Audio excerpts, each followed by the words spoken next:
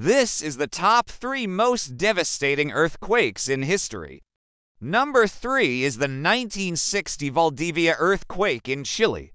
This earthquake had a magnitude of 8.2 and it is considered to be the most powerful earthquake ever recorded in human history. The earthquake caused massive destruction in Chile and Peru, and as a result, over 60,000 people lost their lives. Number 2 is the 1556 Shaanxi earthquake in China. There are many more devastating earthquakes that could have made it on this list, such as the Sichuan earthquake in China, which killed over 87,000 people.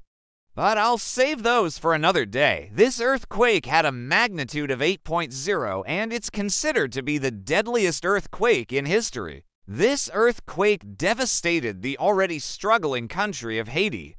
It caused widespread damage, and over 220,000 people lost their lives. The earthquake caused the collapse of many buildings and great walls, and as a result, over 830,000 people lost their lives. And no, one is the 7.9 magnitude 2010 Haiti earthquake, but do you know what?